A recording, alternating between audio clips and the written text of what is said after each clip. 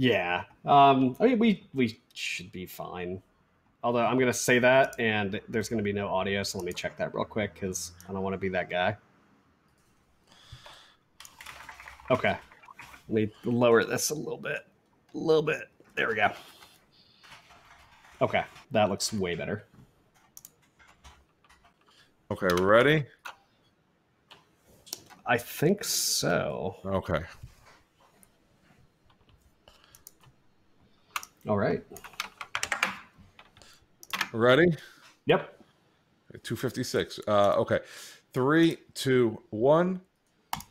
Hello, everyone. Welcome to episode 256 of the Security Podcast here on the In30 Network. I'm Chaim. Tom's there. Hi. In a nice little box. I'm here. Yes, I'm in a box. I can't get out. I'm trapped. Help. Send help. I mean, I've been looking at what we've done over the years. So I've been watching a lot of YouTube lately. And I'm not going to tell you, but if you've never watched people cleaning cars, I don't know. It's therapeutic. I mean, I'm not saying you have to watch all 30 minutes of somebody cleaning a car. Like you can skip, like they clean four floor mats. So you see one, you see all four of them. But and I think there's some like voodoo magic on how dirty they make it, like on purpose and everything else. But everyone has all these like, and all of a sudden our episode from like 6 years ago popped up and we were using the lower thirds, and this is pre-Tom Beard without his quarantine beard, and I'm like, we look really young. Pre-Tom quarantine weight. Yeah. My waistline has seen far better days. I had to buy new pants because the COVID 190 is real. It's like the freshman 15, but even worse. So like so I'm looking at our YouTube channel, and the overlay that we have is actually really nice. Like I'm actually impressed by that, and it makes me want to do more. And we are just talking about this pre-show how I wanted to cut it so it's exactly going. And then I said, well, people can just fast forward because the first 10 minutes, we're not asking you to like and subscribe or do anything. It's not like this, do this and that and the other thing. We're not giving you directions. We're just talking. So if you know that, okay, we have to skip the first minute or so on the Twitch stream or the YouTube stream or whatever it is, that's fine. Or on Pocket Cast, set it to go. Well, no, Pocket Cast is actually pretty accurate. So because we take the recordings and go from there. So maybe this is a New Year's resolution. So, but I just want to say, as we record, we're getting dumped with snow. And so after the show, I'm going to actually go outside. I didn't run the snowblower last year, so I feel empowered to at least try, maybe get up a few inches before it really comes down.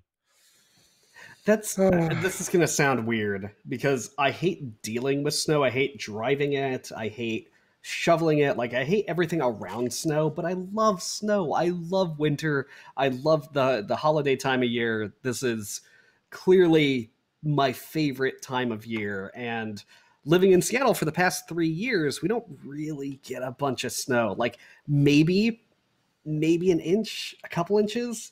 There was one year when we just got dumped on, and it quite literally shut the city down because we just don't have the infrastructure to deal with it. And that's the thing people don't understand. Like everyone laughs at Houston, like there's a little bit of ice on the road, and literally the city grinds to a halt. But it's all about infrastructure, right? Like if you're living in northern Michigan and you get 2 feet of snow, cool. There's trucks, there's salt, there's everything out there. They have a process. Like the city knows how to handle it because it's just a thing that happens. In Seattle, we don't get a whole lot of snow. Houston doesn't see a lot of winter weather. So when we get impacted with this stuff, there's no trucks. There's limited ice and supplies, and people don't know what's going on. And you don't have an entire populace who knows how to drive in winter weather. So yeah, these cities grind to a halt. So it's kind of funny to see because I did grow up in northern Michigan. Let's ask you this. So we have whatever you want to call a virtual snow day tomorrow. Should a virtual snow day, because COVID, should it be a snow day? Like literally like what a snow day is? Or you know what? We're home anyway. Let's get the job done. And I'll give you answers to both of them in a second. But obviously everyone wants a snow day, but you're a parent, you're a teacher, put your hat on that you want to put on. What should happen tomorrow? Because clearly we can't go to school tomorrow. There's no taking a bus to school tomorrow. So, like, all right.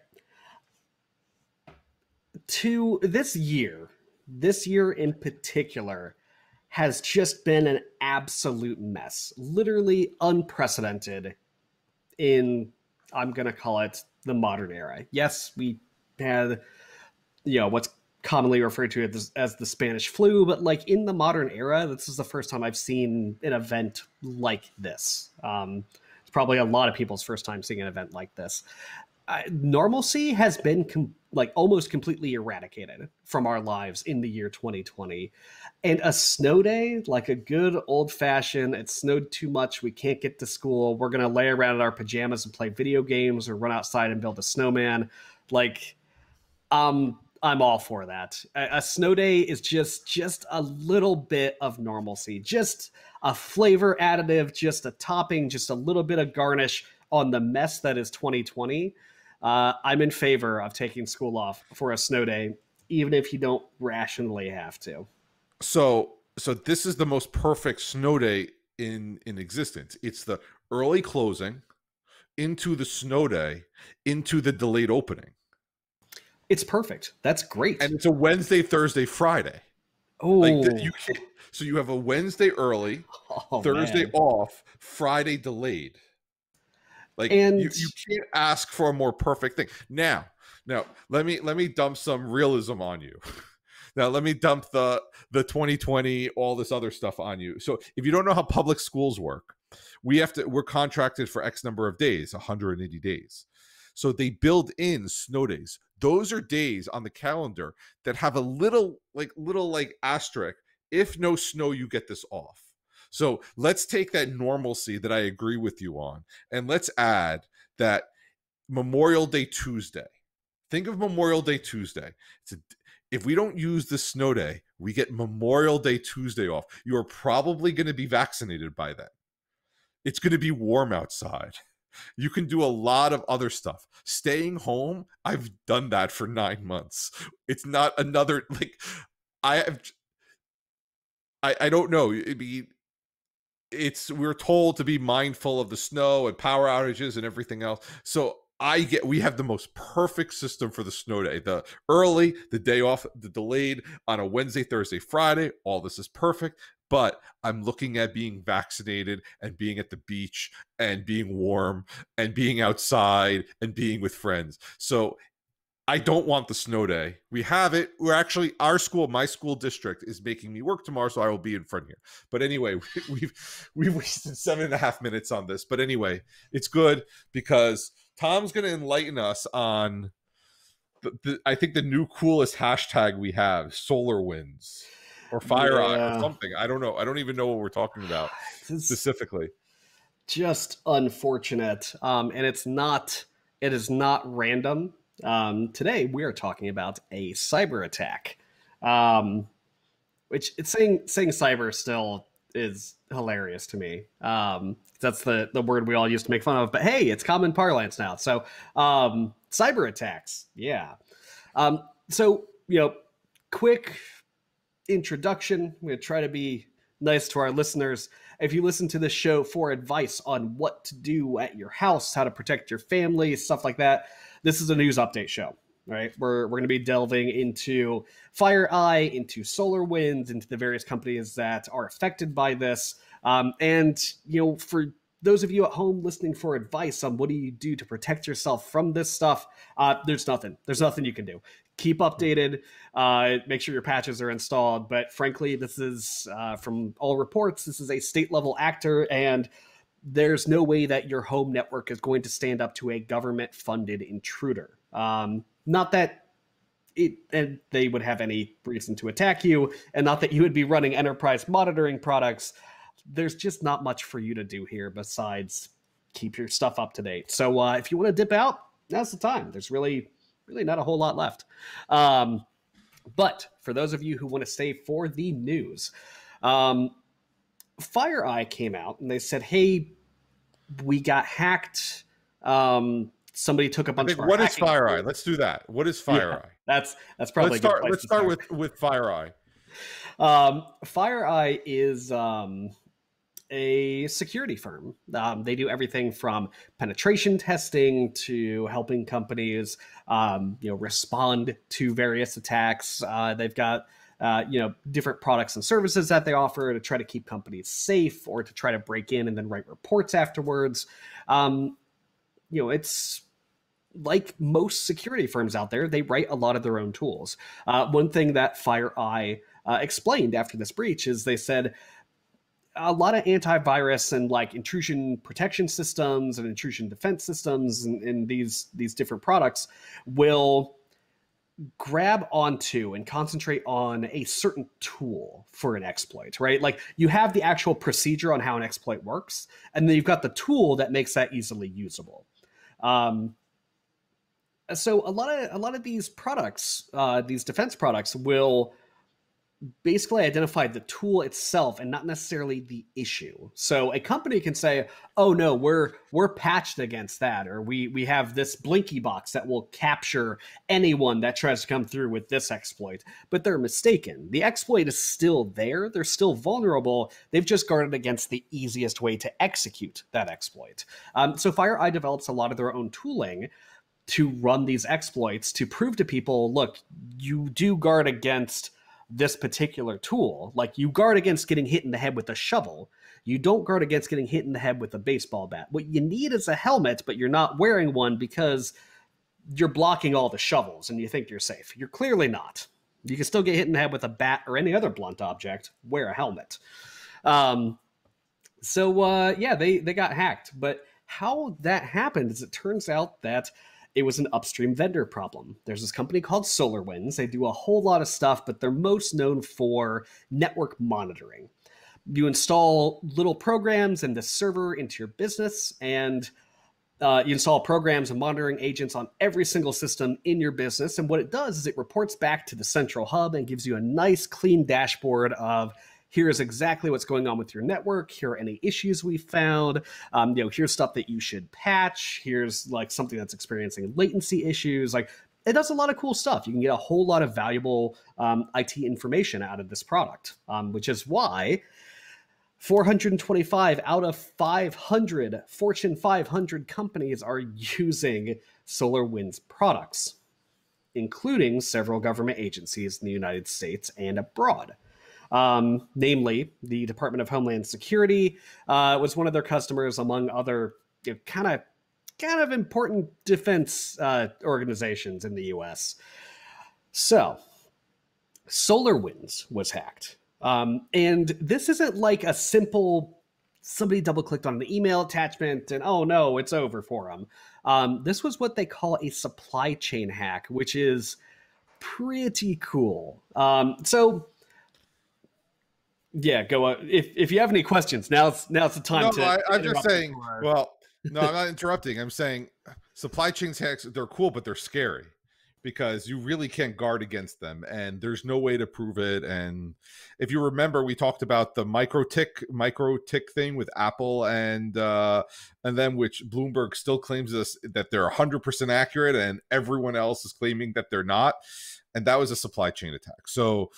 Supply chain attacks are scary because you literally, what is the end user going to do? You're not there watching the sand being crushed into silicon to make the chips. So it's when you say supply chain attack, that is not fun. Yeah, they're dangerous. They're expensive to pull off, and especially in this where it's not a hardware supply, it's software.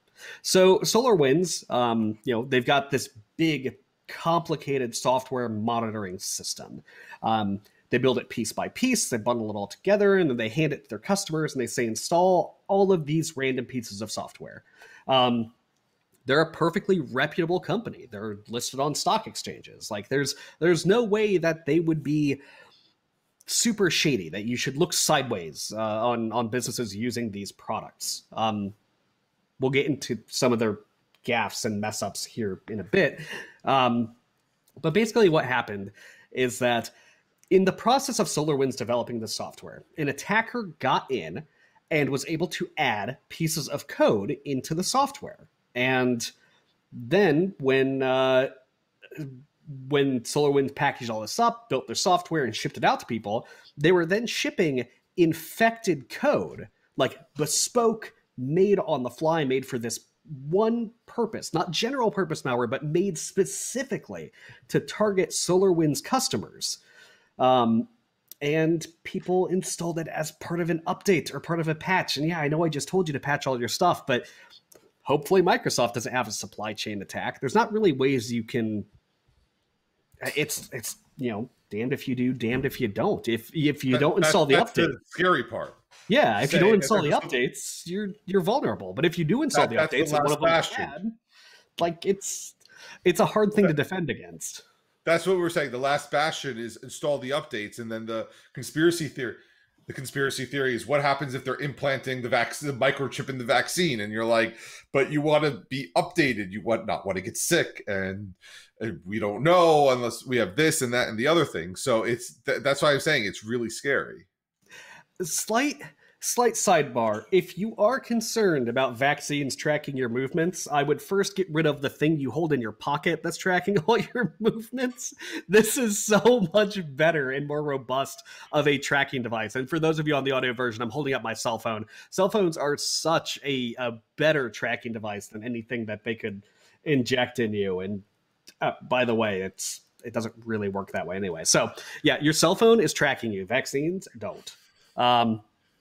Anyway, so SolarWinds was compromised. When the SolarWinds updater ran, it pulled down these compromised components and infected everyone.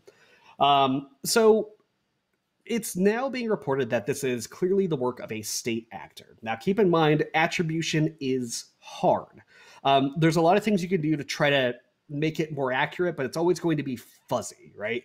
Computers are hard, networks are hard, people can bounce through a bunch of different proxy layers, you can, kind of maneuver your code, and especially, like, I've seen like variable names, right? Like where malware authors will translate that into a different language, and then maybe you can tell, okay, they kind of used Google Translate here, but maybe it's a native speaker. Like there's a lot of ways that you can kind of get hints, but being certain is difficult with digital attacks just due to the nature of them. It's easy to hide in plain sight.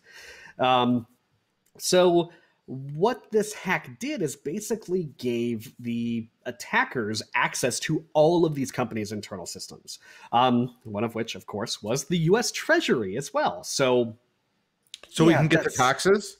We definitely can get the taxes. Okay. We can get the taxes. I'm just asking. Yeah, I mean, they're there. It's nothing really stopping them. But yeah, it basically gave complete control to the systems, and then they combine that with a bunch of other hacks and ways to navigate and move laterally throughout networks. And basically, you can assume that these companies are pretty well compromised. Maybe not 100%, but it's up there. This is really, really unfortunate. I don't want to blame SolarWinds outright because these attacks, as we've discussed, are really difficult to defend against. But then it came to light that, yeah, there's a SolarWinds update FTP server, and they were using a password that was clearly exposed in a SolarWinds GitHub repository. So anyone who went looking could just get direct access to the FTP server. That's not great. Did it? Was it responsible for this hack? We don't know. Could it have been? Maybe. So, don't get out your torches and pitchforks yet, but there's clearly some things that could have been done better. The issue really is that these customers installed a perfectly normal update and got owned. And not like a little owned, like completely owned, not like crypto ransomware owned, like state actors dumping secrets and infiltrating government systems kind of owned. Well, let's ask you this. I mean, is there a reason to do it now? I mean, is there anything going on specifically now? Like, I feel like this is an August, September, October surprise type thing. So it was. We just discovered it now. Okay, so Yeah, these companies have been compromised for a while. Now we're going to have links to Krebs on security. He goes into a lot of details on these things, but frankly, if you just look around the internet, there are stories everywhere reporting on this. Um, it's not great. This is definitely not great. But FireEye, Microsoft, a bunch of various security researchers all banded together to, you know, figure this stuff out and divulge this in a safe way after, you know, trying to work with these companies. The U.S. government, actually, the people responsible for saying what should and shouldn't operate on U.S. government networks, actually put out an emergency directive saying, hey, if you have SolarWinds products on your network, disconnect them immediately. Like, don't worry about the consequences, just disconnect it. We'll figure it out later. And now everyone's going through a massive cleanup effort trying to get these attackers out of their systems. Like, do we know? I guess the assumption is everything could have been taken because they were, because they're not siloed off. They're not like, oh, in the security IP subnet, they're on the main subnet because they have to be. Yeah. So we don't know what actually happened. Exactly. Because SolarWinds, you know, by definition, their network monitoring product monitors all devices on your network. Yeah, it's going to have access to touch just about everything. So more than 425 of the U.S. Fortune 500 is potentially compromised. All 10 of top 10 U.S. telecommunications companies. I'm reading this directly from KrebsOnSecurity.com. This comes from SolarWinds pages where they're bragging about how wide their install base is. All 5 branches of the U.S. military, Pentagon, State Department, NASA, NSA, like it goes on and on and on. This is pretty serious. Now, attribution is currently pointing towards Russia as the state-sponsored actor. Again, attribution's hard. Might not be. Could be somebody masquerading as Russia. Could actually be Russia. Currently, all the reports and evidence suggests that, yeah, it is a Russian-sponsored state actor, but, you know, we'll say 90% certainty on that. I mean, I'm just still trying to figure out, I guess, obviously we know motive. Motive is to get as much information to do things, but I'm looking for that. What, like you said, it was there in August, September. Were they waiting for something? I mean, the election is over. We're in this downturn, like, they're not holding it for ransom. It's not trying to extract money. It sounds like one of those. They're just sitting there just to see what they can extract. I don't think they know yet. Sorry, I had my dates wrong. It actually happened in March 2020. Oh, okay. So, yeah, a lot of things happened in March 2020, as it turns out. But yeah, the malware itself was really clever. It didn't like immediately start doing stuff. It had a 12 to 14 day waiting period. And in some cases, based on the malware's heuristics, it would just not do anything. It would just shut itself off. Like if it didn't meet a certain list of criteria about where it was infected and what it was doing and what it had access to, it just shut itself off. The malware was written really, really well. It kept itself really, really hidden until it had reason to strike. And strike it did. So yeah, they have their API level that allows their command and control systems to talk to the malware, had everything from, you know, list the users on the system, list the files, download files, inject files. Like it could do just about anything. There's a ton of potential in this software. This reminds me of Stuxnet. I mean, this literally reminds me of Stuxnet because, again, you're saying supply chain attack. That means somebody had to be there to put that code that went into production and verify and everything else. And I know that Department of Defense doesn't just be like, oh, hey, connect this to our network. The NSA doesn't connect to the network. And then to say, hey, it only affects 1% of the population that doesn't wear masks. I mean, that's what it sounds. I mean, that's what it sounds like. So it doesn't affect everybody, but it affects. So, like I said, if it's state sponsored, I mean, other than going after, it sounds like they found something that was on all the 3-letter agencies' computers, some vendor that was all there that they could exploit. And again, it's really hard. I mean, if you're a security company, it's another black eye. But again, Mhm. I just want to remind people, doing security is really hard. Yeah. It's And having something on, like what you said, on FTP. Yes, FTP's been dead for 10, 15 years, but there are mission critical servers that still need it, and they still have it up. And it's one of those things like, don't we like, it's just a slap in the face, but yeah. it happens.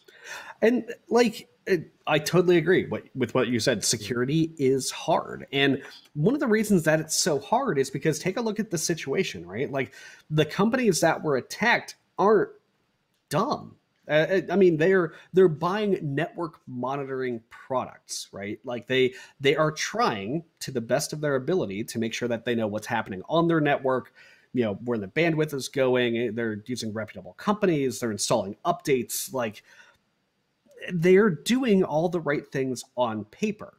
The issue with security and really any kind of work like this is the attackers only have to win once. The defenders have to Mhm. win every single time. Imagine a soccer match where one team is purely playing defense. They're not trying to score, they're just trying to prevent goals. And the other team only has to score once and they win the game Yep. forever. That's how security works, and that's why it's so difficult to be a defender in infosec. It's because you have to win 100% of your battles or it's over. And being a defender is boring, whereas being an attacker is much more fun. Oh yeah. Yeah, absolutely. Red teaming is a lot more fun than blue teaming, and that's unfortunate. That's unfortunate. That's what we say. We think the TSA, we agree the TSA is doing or not doing what they're supposed to do. Yes, it takes one person. It's the one time the one person lets their guard down. So there has to be all these layers and everything, and every layer adds time, adds complexity. And if speed's the name of the game, you have a whole set of different problems. So it's like you said, I don't think the average person has they obviously have nothing to worry about unless some sort of data was lost or some sort of ancillary stuff. Your computers are not being targeted. This is not attacking you and me, but it's attacking, like you said, the majority of all the companies you deal with. Yeah. There's a Chinese cybersecurity firm, again, reading word for word from krebsonsecurity.com. Head over to Krebs' site if you want these details. Actually, just follow Krebs. Throw them in your RSS reader, add them to your favorites list. Like Krebs is legit.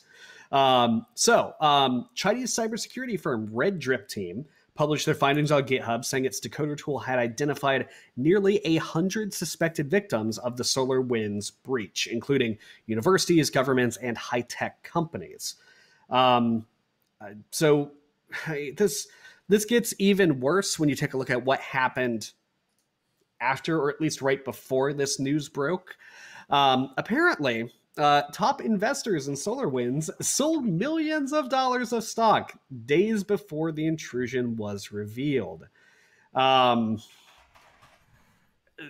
Washington Post cited a former enforcement official at the SEC, the U.S. Securities and Exchange Commission, basically the people responsible for ensuring that stock and securities trading is above board and on the level. They're the people who investigate things like insider trading. And this former enforcement official said, yeah, this is literally the behavior that triggers an insider trading investigation. So that's concerning and unethical. But hey, it's a thing. Don't worry, it's white collar crime. Nobody cares about that. So Just some insider trading. Yeah, there's some really, I'm trying to keep this super high level, but there is some really cool tech that went into this malware. So Orion, SolarWinds update platform, uses a custom communication protocol. And the malware actually used that custom communication protocol and piggybacked on top of it. So if you were analyzing network traffic, it just looked like SolarWinds update traffic. It looked completely innocuous. When the malware was trying to hide data, it would actually hide it in encoded strings inside of SolarWinds log files. So it looked like completely innocuous log files. Like, it just looked like something SolarWinds would write. Like, nobody looked at it twice. And if you decoded one of those strings, it didn't look like anything. It actually required several different strings across several different places in the log file combined together and then decoded to figure out exactly what they were doing. This is top tier level malware writing. I mean, it's horrifying, right? But super, super impressive. I'm trying to balance. I always have trouble like looking at really cool hacks with really awful consequences because the technology is super, super exciting. It's horrible, but man, you got to respect the engineering that went into this. It's So who's the fantastic. director? Who's the director that directs the movie?